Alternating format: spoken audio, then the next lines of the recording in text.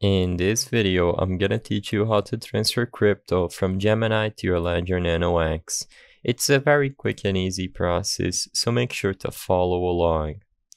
First of all, some prerequisites before you start following through with this video are to download the latest version of the Ledger Live desktop app, and also make sure you are running the latest firmware on your Ledger Nano X. By updating both apps, you will make sure that you won't encounter any issues and that you will receive your funds accordingly and quickly. After everything is up to date, the first step is to set up your account properly. So using the left-sided panel on the Ledger Live app, make sure you create either a Bitcoin or an Ethereum wallet if you don't already have one.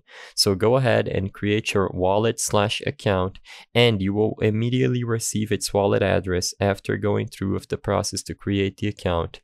Make sure you note down or copy that address to your clipboard, and now you can log into your Gemini account, and from the top menu, select Transfer Funds.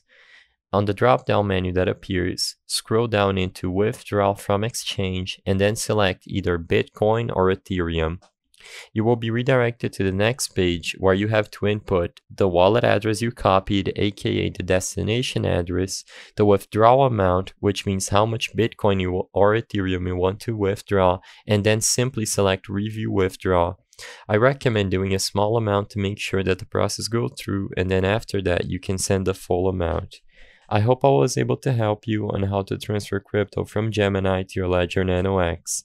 If this video helped you, please be sure to leave a like and subscribe for more quick and easy tips. Thank you for watching.